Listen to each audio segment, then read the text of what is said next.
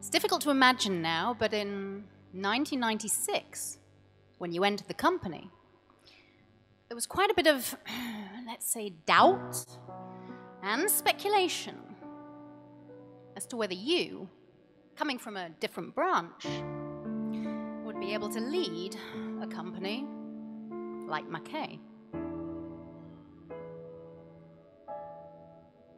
And now, in 2012, there's indeed certain doubt and speculation as to whether a successor can possibly follow on in your footsteps and continue to lead Mackay as successfully as you have done over the past 16 years.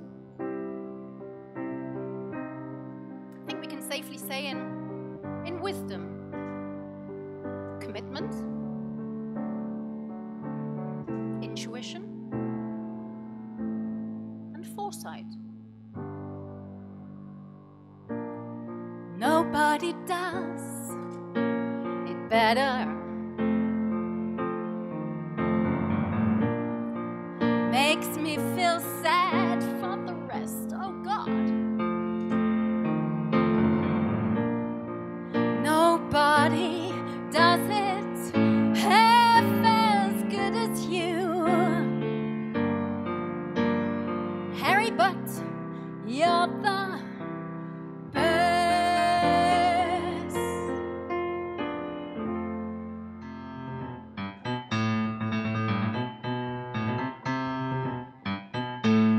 Oh yes, and the fun and games and extra special treatment did not stop here.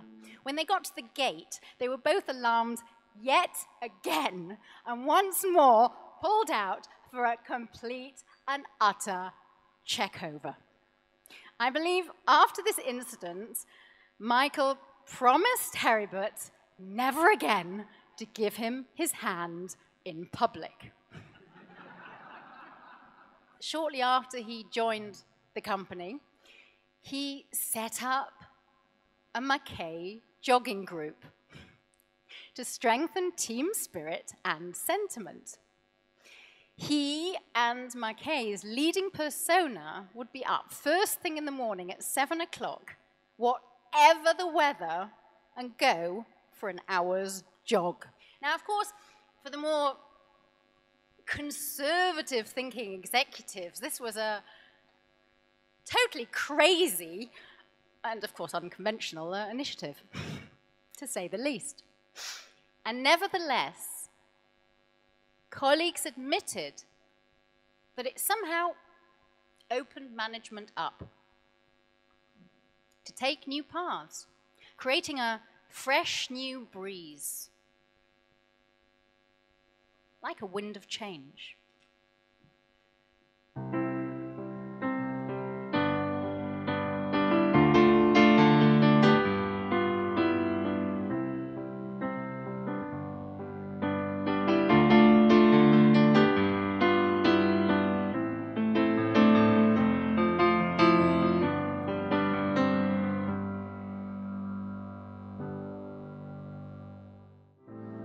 Heribert, you'll nevertheless be greatly missed.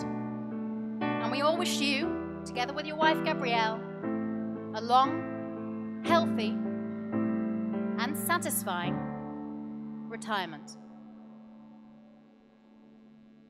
For what is man? What has he got? If not himself, then he is nought to say the things he truly feels, and not the words of one who kneels. The record shows, Harry, but you took the blows. You did it your way.